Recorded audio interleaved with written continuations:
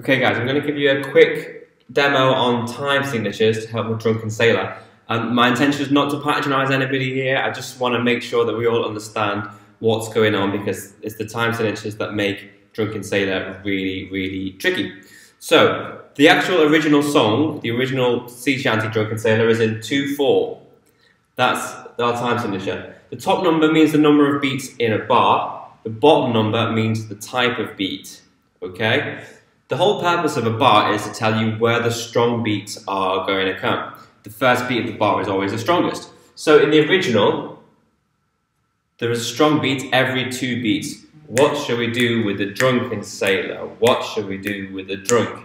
So what and drunk are the 2 imperative words there. The bottom number here, type of beat, is telling us the unit that we're counting on the page for every click of the pulse. The unit that we're counting, okay? So the original 2 normal beats in a bar. We can subdivide those beats into 2 groups of 2 sets of quavers.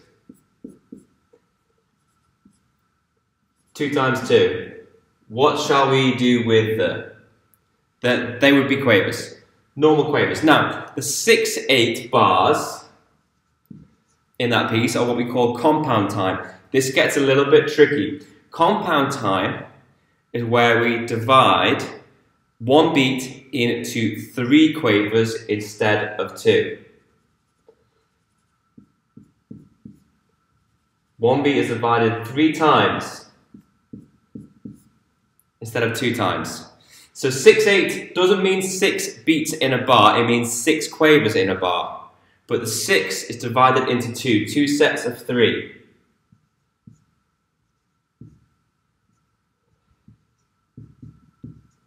Therefore, a dotted crotchet is 1 beat in this time signature. A dotted crotchet is 1 beat.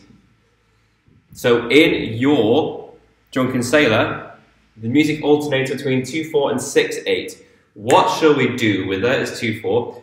What shall we do with a Drunken Sailor? In those 6/8 bars, this is the rhythm that you get. Drunk and say are the words that we stress. They are where your sets of 3 would start. Okay? So what shall we do with a 2/4? Drunken Sailor is 6/8. Now, the thing that makes the piece so hard and so interesting at the same time is the alternating between those 2 things. Alternating between those 2 time signatures. The last time signature that's in Drunken Sailor that is tricky is 5/8. Okay? 5/8 is where we get a mixture of these 2. It's an uneven time signature, 5/8. It's what we call an additive time signature. You can have, to add up to 5 to your beats in the bar, you can have 2 plus 3 or 3 plus 2. Uneven groupings. In 5/8 in Drunken Sailor, you always have 1 compound beat and 1 regular beat. 1 compound beat made up of 3 quavers and 1 regular beat made up of 2. So in those bars it goes, hooray, up she rises, up she rises. On up, you get 3 compound quavers. Up, she rises. Rises, 2 regular quavers. Okay? 3 in there, 2 in there. Hooray, and up she rises.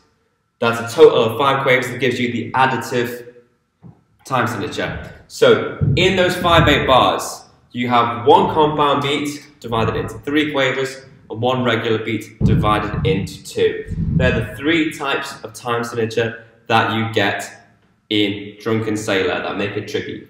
Regular beats where we divide into 2 quavers, what shall we do with the regular time signatures? 6/8, when we're in compound time, 1 beat is divided into 3 quavers, like Drunken Sailor, Drunken Sailor, 3 quavers in total.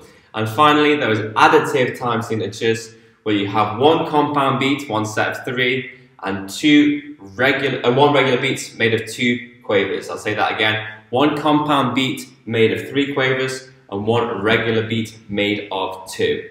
So, Hooray, and up she rises. Up she on the compound, rises on the regular. Up she rises. I hope that helps. Let me know if it doesn't, or if you want me to clarify anything. You've got a regular time signature, a compound time signature, and then one with a bit of both thrown in. See you later, guys.